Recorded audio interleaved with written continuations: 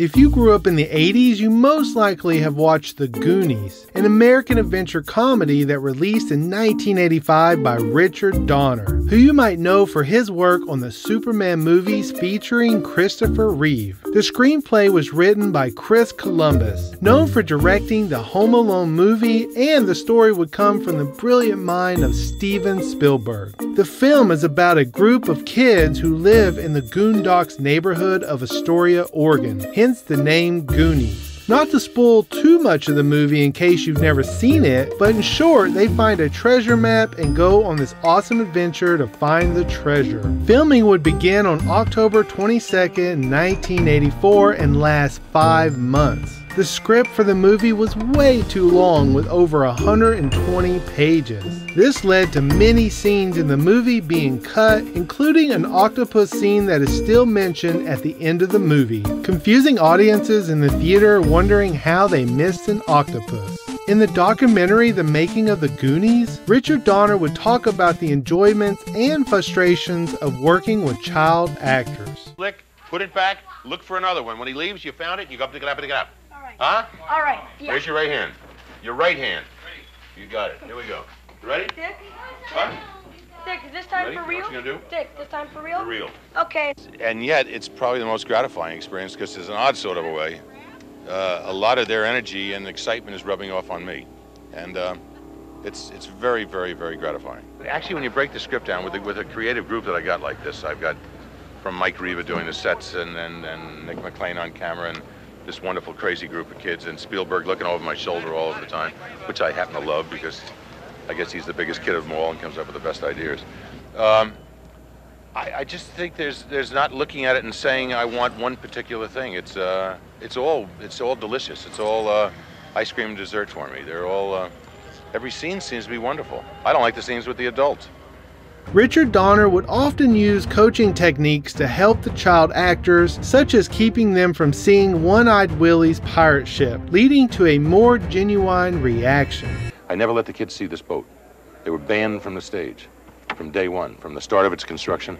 And then the day they were supposed to come out of the chute, hit the water, and turn around and see the boat for the first time, I brought them all in, not blindfolded, but with their backs to the camera.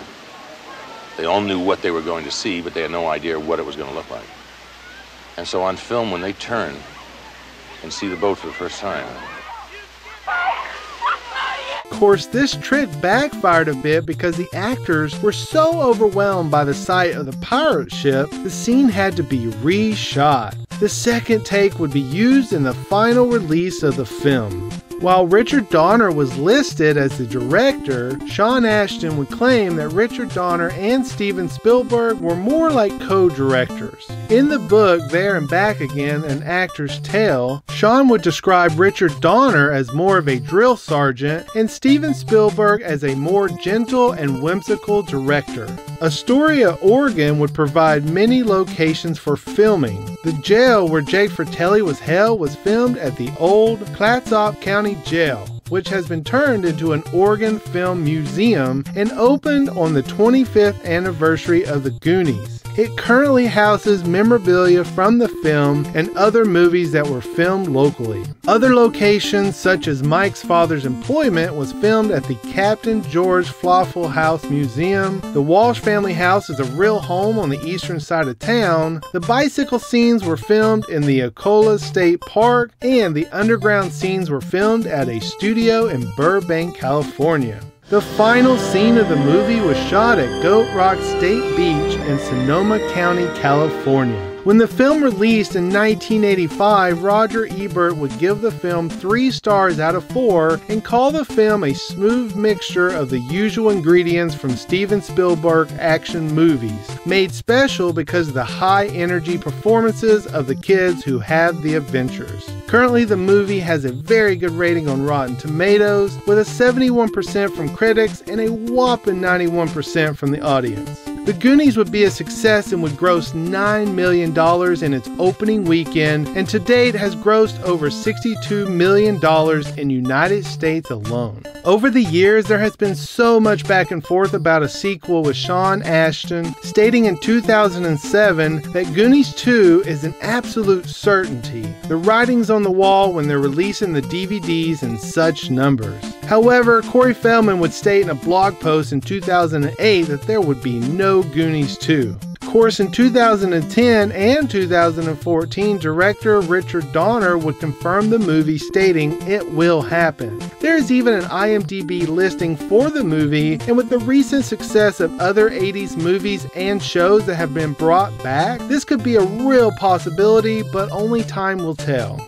To finish us off, here are some quick facts for your enjoyment. One-Eyed Willie's skull was made from real bone. The makeup for Sloth would take 5 hours to complete.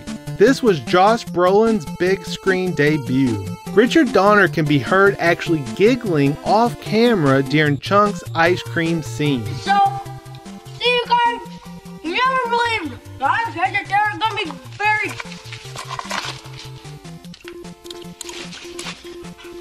If you grew up in a place like me that had no Godfather's Pizza, you might have been a little confused at what was being said. Of course, this wasn't helped by the fact that Godfather's Pizza was dubbed in later because the original pizza said in the movie was Straw Hat Pizza, and they refused to participate. Thanks for joining me on a brief history of the Goonies. As always, make sure to subscribe, click the notification bell, and follow me on social media. Thanks for watching, and I'll see you next time. Rod here with Zivivi Entertainment. Before I get out of here, make sure to check out Digital Break for some awesome content creators. Digital Break is a 1-hour block on local TV that premiered in April. They are taking talented YouTube creators and airing their content on local TV. So make sure to follow and like their Facebook page. Thanks everyone, I'm out.